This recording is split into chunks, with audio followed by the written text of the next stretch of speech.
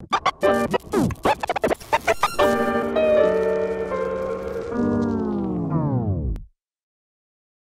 everyone, welcome to Invert Aim, gaming done differently. I'm Feisty and this is Brendan and this is Ryan. Hello, hey guys, hello. What have you been up to this week? Do you want to lead us off? I think you've had a bit more of an exciting time Mr. than we have. Jet-setter, tell us. Yeah, Mr. Worldwide, as they call you around the traps. I was in Berlin for a couple of days. Very short trip though. Knocking down some walls?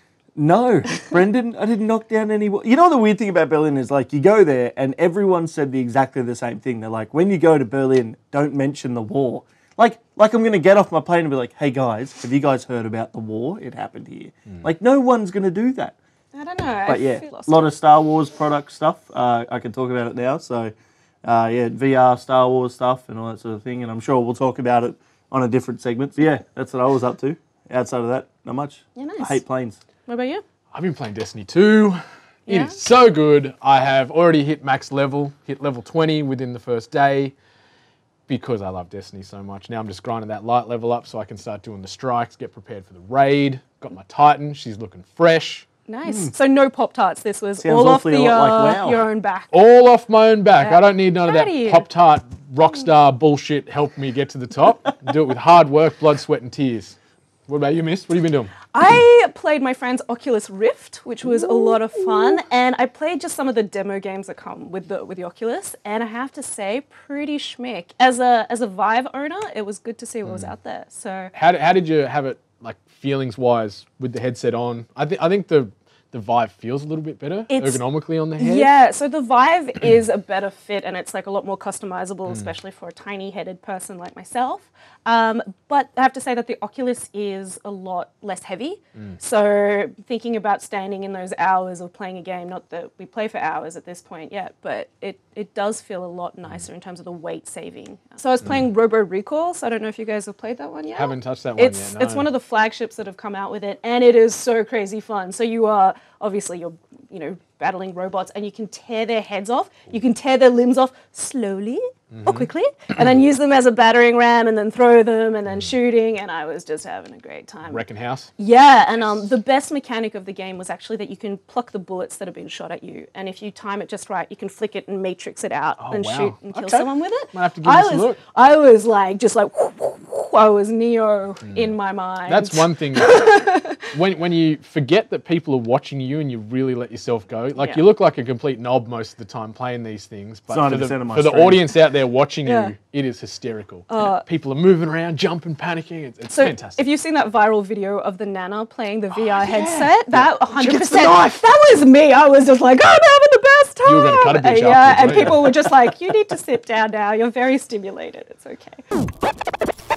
All right, so the first segment which I wanted to bring to the table today is the global phenomenon known as PlayerUnknown's Battlegrounds. Obviously, it's a battle royale simulator. Been in early access now since March. The highest selling video game of 2017 to date. 10 million copies have just ticked over this past week. 10 million. Just to catch It 10. is going insane. It's fantastic to play. You guys played it. Yep. What do you think about it? What do you think how it's going to fare long term? Is there a finite life cycle on this game? Share some stories with me. Oh, I love that it's in beta, and it is such a fun game. Like, they've tried so hard with, what was the zombie one that never quite made DayZ? it? DayZ. I wanted to be on board with you, DayZ, but, Yeah, PUBG I just even- came along and did it better, and Yeah. That's where I'm at. It's interesting because Brendan Green, who is PlayerUnknown as he's known out there, he actually designed mods for Arma 2 originally and then DayZ. Yeah. And then obviously saw the success and the potential there. Engaged with some investors, I think, in Japan. I could be way off.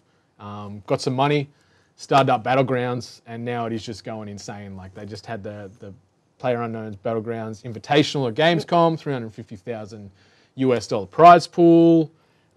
It's just ticked over 900,000 concurrent live players on Steam, so it's at the moment #1 sort of game on Steam as far as concurrent player base goes. So it is going nuts. The biggest thing with them is so when you said they got an investor, there's a company out there that not many people are actually aware of who they are, but they're called Tencent. So Tencent actually own more than Riot does with League of Legends now, I think it is. I think they own 51%. And Tencent own pretty much every big game that you've seen that is doing well. Tencent own a huge share of it. So Tencent actually bought a lot of Player Battlegrounds, PlayerUnknown Battlegrounds, not that long ago. So that's probably the biggest thing for them. Is I think they invested something like $50 million, and we're just like, we can obviously see that the product's working. The player base in China is huge as well right now for this game. And the player base in Korea is very, very big. The player base in the Western market is huge. But that's the secret of the success at the moment. Exactly. There's no wait time. You just jump into a game and Yeah, the servers is really well structured. The fact that they've got so many regional servers around the globe, anybody, no matter where they are, can get in and have a stable game for the most part. Obviously, it's still a early access game, so you do get a few random gremlins and things here and there. But I'm willing to forgive that just because I don't have to wait. If I'm having a crappy game, boom, like 10 seconds later, I'm gone. Like, it's fine. I had a scenario when I first started playing where obviously the premise of the game, you can play singles, duos, and squads. So you can either play every man for himself, twos, or you can play up to fours in a squad. Yep. And I was playing duos with a mate, and you drop into this 8 by 8 kilometer island, and it's just Battle Royale. So anyone that's seen the Japanese film Battle Royale, or even for the Western audience, the Hunger Games, I guess is a nice thing that it can lend itself towards. That kind of concept, last person standing wins, so on and so forth. Every time I drop in out of the plane, if I pressed my parachute on my own accord instead of just waiting it to automatically engage at the certain distance from the ground, I'd freeze and I'd be stuck in the air. Okay, so then I'd have to disengage the parachute and free fall to the ground and then wait for my duo partner to revive me. This is that was the only way I could get into the game for like 10 games. I had the same thing, except it was happening to my partner, and I would be the one who was like scrambling across the map, going like, "I'm coming for you!" And trying to grab a medipack like on my way over. Like, quick tip, by the way, if anyone doesn't know how everyone else gets to the ground so fast, what you need to do is you need to actively press your parachute just before it auto-engages the parachute. That's how, if you ever see people get to the ground way faster than you, if you press the parachute rather than it automatically popping out, when it auto-pops out, it shoots you about 10 feet back up in the air. That's how they do it. Sneaky rats. 10 feet can be the difference between life and death. Well, yeah, I was always sitting there, and me and Adam would play, and we'd be yelling at each other, like, how the hell do they have guns? Like, before I'm even hit the ground and I hear gunfire, I'm like, how is this even possible? And it's that little auto shoot-up that the parachute does. But but I guess to touch on what you said, longevity of this game, biggest thing I think is new maps. Obviously, it's going to be huge. Like, this game is in alpha. It's not even in beta yet, right? And it's got 10 million copies sold. I personally think it's going to get Game of the Year for a game that's in alpha, which would be the first time in gaming history that a game is going to get Game of the Year. Overwatch was last year, I think, got Game of the Year. So I don't see any other game taking over this at this point anyway. Destiny 2 maybe. Nah. But even so, I don't see it being as big as what this is. It wouldn't, as far as I guess, if we're just looking at raw sales and hype, obviously, yes, this is the runaway winner by a long shot. But if we're talking, I guess, overall gameplay and quality, it's not in discussion as far as my concern if we're going to measure Game of the Year on that level. Yeah. But yeah, it's going to win a ton of awards. Like, as you said, it's been out since March. It's early access. There's freaking tournaments about this now. There's 10 million units sold. They're talking about forecasting in the next few months that this is going to tick over 1 million concurrent users, which has only been done once before, and that was in Dota 2 in March 2016. So this game just cannot be stopped. Like, it sold 800,000 units, I think, in the end of July. I mean, 8 million units in the end of July, so 2 more million sold within 6 weeks. And you know it's still hot because it hasn't hit the Steam sales yet. So full price. It's the only way you can get it. Biggest thing, in my opinion, that they're doing as a company, which is really, really good, is rather than spending all this money on sort of putting a lot more money into the game, because the game realistically is quite simple. It's not an extremely hard game. As Brendan said, you have an island, there's a purple circle around it and a white circle in the middle. It's actually the purple. Yeah, well, the sorry, blue I'm a wall little of bit colourblind. So the blue wall gets smaller with the white circle. You need to be inside the white circle. As the blue circle gets smaller, so does the white circle, and that's where you have to be. If you're in the blue area, you take damage. That's all they really need. They don't need this insane gameplay. So all the money that they're making as a company, they're putting into more the eSport side of it. They're putting more money into, rather than upping the gameplay, because they know what they need to change gameplay-wise, they're doing these cool events like the International already, with the game being in alpha. They're giving a lot of money back to the community. They're doing all these types of things. And I think that's the smartest thing they're doing as a company, they're really, really focusing on the community, which is huge. So. Do we think it's got a big esports career ahead of it? I think so, especially once it goes out of early access into a full-fledged, completely stable, finished product. Obviously, it's launching as a The wording for it at the moment is exclusively dropping on the Xbox One in late 2017. There is a lot of that grey area sales speak bullshit floating around where they're like, so is this Microsoft only, or is it going to come to another console? And they're like, oh, well, it's Microsoft now. You know, like there is no hard yes or no. The smoke and mirrors. But that once it hits that console platform, you know, the player base again and the sales again are just going to spike because, you know, there's a lot of people that don't play PC. There's, you know, collectively over 100 million Xbox Ones and PlayStation 4s out there in the wild. So, you know, you get a 10% attach rate on that. There's another 10 million sales. Yeah. So it's just going to go crazy. And Make it $29.99 US at the moment. I'm assuming it's probably going to be the same price when it's a relatively cheap game as well. Yeah, you know, let's say $50 Australian for infinite hours. Yeah. Like, it's a game where you might not do a whole lot for 90% of your match, but you'll remember that one moment when you like knock out a guy with your fist at the start or some ridiculous shot or, you know, run over someone with the vehicle. It's all about them little things and the tension.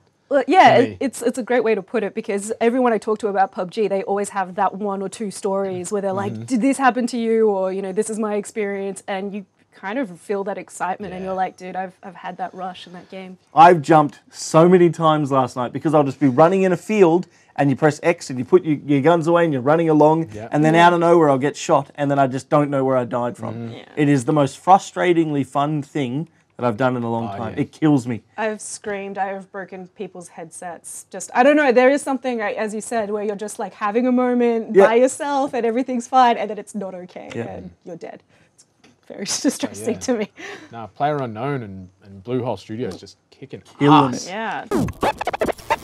So our friends at Blizzard have just announced that they're launching their own eSport center at Los Angeles. Guys, what do we think? Is this the future? Are we here? I think it makes a lot of sense. You know, Blizzard have that amount, like that much money and that amount of AAA unit-moving games. Obviously, you know, Hearthstone and your Overwatch are the two biggest ones that are going to fall into this, I dare say, immediately. Heroes of the Storm, I think they've got their next 3 tournaments are slated in October and they're all going to be debuted at the new center, which is pretty exciting. Heroes of the Storm will be huge there because they have a lot of colleges that verse each other. Whether or not people enjoy the game, I think that it has a big esport presence because of the way that they market it. Does it really anymore? Like it does because Storm, the thing with Heroes of the Storm, right? It's nowhere near as big as League of Legends. It's nowhere near as big as probably even Smite, and probably not as big or nowhere near as big as Dota 2. But the thing with Heroes of the Storm is they have enough money as a company, Blizzard, to say, here's a $150,000 tournament, play. And you know what I mean? So it doesn't matter how popular the game is in a sense of like esports presence. It might not get 100,000 views for their tournament, but we're talking about Blizzard. They don't need to have any sort of funding from the company. They just go, here you go, here's a $300,000 tournament, play. Heroes of the Storm to me has become Overwatch skin farming simulator. That's what it is. Like, yeah, I reckon if you can look through sort of player spike data, you'll be able to see anytime they announce that there is a new skin available.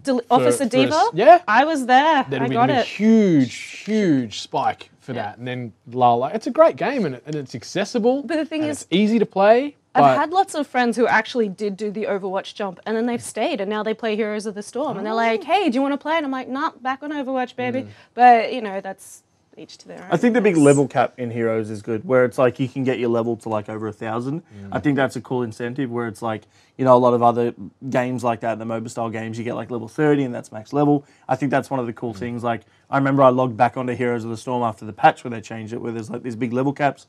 And I was like level 400 and something, and I was like, cool. Right over. Like, I didn't own this, but it's fine. I'll take it. It's good. It's nice. So, big titles. Blizzard Entertainment Arena, 54,000 square feet, 35 acres. So it's a serious size space. And a name like Blizzard Activision behind it, you know they're going to fully commit to this. They're already confirming that they're going to do the Overwatch Contenders Playoffs in October, and as you said, the Hearthstone Summer Championship event. And then they want to try and make this as the home for the inaugural season of Overwatch. What do you think? Like, I like what they're doing a lot of these tournaments around the world where they're rotating across countries, where this might sort of rope Blizzard in and just keep it LA based. So it's going to sort of handcuff a lot of their fan base where they obviously can't afford the money for the pilgrimage to LA to watch these events. Do you think that's going to be a detriment to this, or? What do you reckon? Well, I think no, just based on the simple fact that they're obviously going to be streamed as well. I think that's an obvious thing. Like we all know that the events are going to be streamed. Warcraft stream was live this morning, and that's filmed in LA. So I think that it's always going to be visible for people to watch it if they want to. I think the second thing with this is the reason why it's a good thing is when you're looking at Blizzard, they're not a small company where they can literally fly in all these players from all around the world. It's not like you're going to have, if a team makes it into the league, they're not going to have to worry about covering their flights, right? Blizzard is one of those companies that if you make it into, say, the preliminary finals or whatever like that, or you make it into the smaller part of the tournament or even the lower bracket, more than likely they're going to fly out people to the studio. There's a lot of companies where you can make it into Worlds and you can make it into like the lower bracket, but you still need to fly yourself out. And with a World Tournament, if you don't understand sort of the format that it works, majority of the teams will fly out a month before and they do a thing called boot camp where they verse the other teams that are playing there and they verse each other, because you might get this thing where, say, Oceanic, the world's best Oceanic team, might be the rank 50 NA team, or it might be the rank 70 EU team. So what they do is they put all the teams together about a month before and they start to boot camp and they verse each other because there might be these strats that they've never seen and they don't want it to be like a whitewash situation. I'm so glad that you brought that up, because I think that is going to be the key downtime of this venue and the use and getting those kids trained up to like see and be in an arena, because there's something quite intimidating even without a crowd, just being there in that physical, it's a massive room, So, I think they'd still boot camp from houses, just to be very clear, because what majority of teams do is they get like an Airbnb and they'll hire it out for a month and they'll boot camp from there, and they sort of verse each other. I'd be very surprised if they boot camp from location. That would be cool if they have the facilities. They might have do the some option dry now, runs. so. They'll do some dry runs there or something. As you mentioned, then like it makes a lot of sense to get them acclimatized to that big game feel where they're in front of tens of thousands of people or thousands of people, whatever the cap is. Because it is overwhelming. I think overall, it's a good move. They're a monster company. You look at what last year they spent $5 billion on an animation studio, and then I think it was $4 billion on the animation studio or something like that. And then in the same week they bought Candy Crush for $5 billion. So Activision Blizzard isn't a small company. They don't really have any sort of money worries. No. They obviously now have the studio space. Esports is just a monster. They control so much of the market anyway. World of Warcraft is obviously a wonderful esport as well. I think that Overwatch is by far their biggest one. Well, no, I enjoy watching, but I also understand why. Just so we're very clear, I understand why World of Warcraft isn't as much of a bigger esport as a lot of the others, because it's very hard to watch. Right, if you don't understand the game, it's long and grindy. Exactly right. Like it's very hard and there's a lot going on. There's only so many boars you can kill in the forest, before you get tired. Boars in the forest. But yeah, no, it's like when you look at something like Counter-Strike, you look at something like Overwatch, you look at something like League of Legends. It's a very simple format, and it's instant excitement. Exactly right. You don't need to understand Counter-Strike to know that it's counter-terrorists, terrorists, 2 bomb sites. Bomb needs to get planted. Bomb needs to get diffused. That's it. And it's a very easy top-down view to watch a game and very easy to understand. With something like World of Warcraft, it's very lots of skills, lots of abilities get used, lots of cooldowns and stuff like that. Yeah, so it's macro management. That's great. The thing that's interesting for me is that they're going to have a physical store that's always going to have limited edition merch, which is, that thing that we discussed at the Overwatch Tournament Champions. Playing off that FOMO. Oh, God, I love it. So that does make me think they will have some other things happening there. Yeah. Like maybe it's a tour that you can go to weekly. Like they will have some sort of money revenue system. I'm wondering if they might start a little network and start filming little shows in there and stuff like that. Get constant crowd in there, generate sales and interest in that store. That'd be smart. You heard it here first. All right, the one I wanted to bring to the table this week is simulating games or simulator games. Why? Why the hell do I keep playing EU Truck Simulator and Farm Simulator? And I'm not necessarily talking more about like The Sims and stuff like that. I mean more these like simulator games where it's literally something I could do, like Job Simulator. Why do I keep playing them? Because it's instantly gratifying and better than doing my own job. Yeah, That's why I play it. I think it's a big sense of escapism. I don't know much about obtaining a truck license. I'm assuming there's a fair There's amount of effort. There's definitely effort in Europe, involved. Us humble Australians here, we can't get a Euro truck driving license. Oh, I can. I have an EU passport, so cut tip. Yeah. Don't drive. So I think it is that that sense of excitement that people get where they obviously don't get to experience these types of games. You know, Surgeon Simulator, you know, not everyone can be a surgeon. Euro Truck Simulator, Farming Simulator, Goat Simulator of all things. Like, obviously, none of us are going to be goats. I know there's probably some people out there that categorize themselves You've left as out that. the big one of the hot sailing ones on Steam. Shower with your dad simulator. I Come bought on now, it's a I family bought show. That. It's a family show. I bought it. It was It's $2. a game. I thought so good. it's not good. It's it's called terrible. Shower with your dad Have you simulator. played it? I have. You have to run to either the brown dad, the black dad, or the white dad. The ginger dad. One for all sorts. It's not good. It's not good game. Don't. How do you win the game? You just Do you keep win the going. game by just You not playing don't it? go to the wrong shower. Yeah, if you go to the wrong dad in the wrong shower, Yeah. Jesus That's freaking Christ. you lose the life. That was like the best 60 seconds of my life. I love that game. No, yeah, $2 if you want to try that. But yeah, I think I got it on the Other 50% simulator off. I think it games. was less. it was It $1. was like so cheap. Love that you have to degrade and bring this show down by mentioning that game. I'm sorry. This Don't whole be segment was embarrassed. actually based just so I can talk about Shower with your dad simulator. Yeah. That's it. But no, okay. This was So, entrapment, wasn't it? so what's the new one? Daddy Well, something. well, That's obviously, huge. the one we've touched on Who's your daddy? on a previous episode was Dream Daddy, Yeah. which, you know, as at time of writing, is 180,000 units sold via Steam. I'm one of them. I bought it. How'd you go? Do you like it? I didn't play it. I got someone else to play it and base their character around me. And turns out the goth dad didn't like me. Oh, you know you what? didn't I'm pick up? upset. I'm upset. The goth dad didn't like me. So the idea of, I think it's Dream Daddy, is you play a dad and you have to pick up other dads. Yeah. Yeah. And nailed it. yeah, so I guess the goth dad didn't like me. I wasn't his type, prick. Jesus. Okay.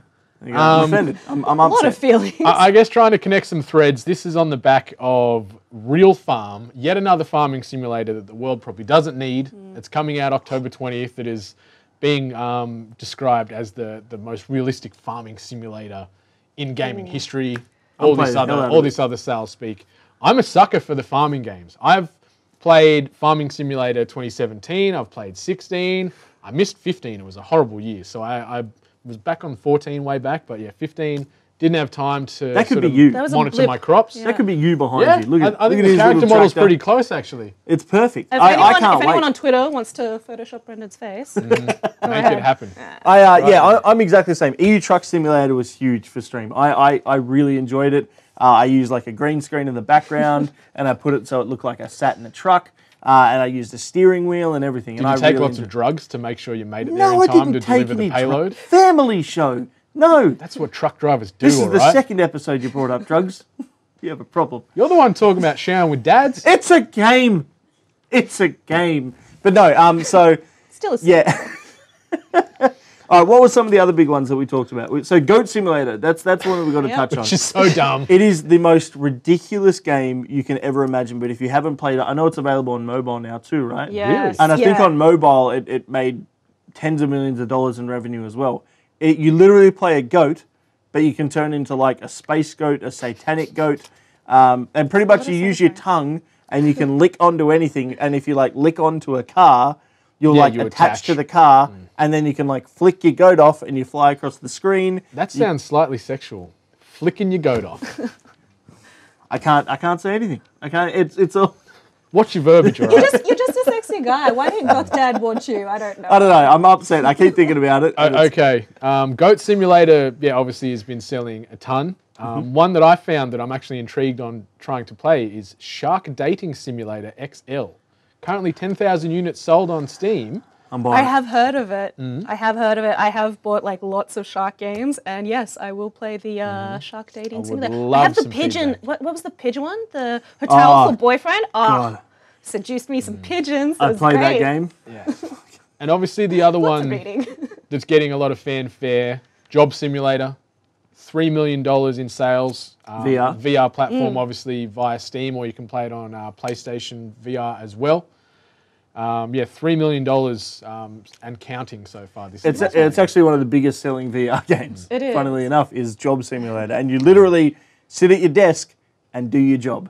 That's Do you what filing? you do. Yeah, but no, but that's escapism. this is smart. This is the solitaire of the VR where they like teach you how to use the VR Staplers. space. Yeah, because it's things that you're familiar with. You're like, there's no instruction needed. It's like I know how a stapler works. Chink chink. You know, like I know how a drawer works. So it is. It's How does just a draw work again? just open it. I don't. How do you open a drawer? I didn't know this was a pop quiz. Sorry, I'm just like. Question for you guys: what is by far the most fun game that you've played when it comes to simulator stuff? Don't make me pick. Surgeon Simulator is pretty fun. That's what especially because you can get the Donald Trump mod or the Alien mod, and you've got like a body, obviously on like a surgical table, and you open them up and you can take their organs out and just do all kinds of heinous acts to these bodies. And it's even funner, obviously, when the leader of the free world is on the table getting hacked up. So check it out. Very satisfying. If you haven't played Surgeon Simulator as well, it is hands down one of the funnest games I've ever played. Whether it be a simulator game or anything like that, it is ridiculously fun. Yeah. And it's like Brendan said, the stuff that you can do in there will have you in stitches. Like it is, and I think now the game's like $7 or something like that. Yeah, picture Operation, the old board game on steroids. That's what this game is. Yeah. A lot more fun. Also, the thing that I like is that they build these like little quirks into the mechanics, and it's like you had to know that I was going to think in that depraved way to build that into the game, and I applaud you. Thank you. You know, These devs know that we're all sick know people what's at up. heart. Yeah. We're all twisted individuals. So that's it from us at Invert Aim. Talk to us on Twitter a little bit about PUBG, what you want to see happening there, the new Blizzard eSport stadium that's happening, and of course, what gaming simulators you want to see out there in the big bad world. I'm Feisty Cuffs, this is Brendan, this is Ryan, and we'll see you guys next time. Much love. Adios. Bye.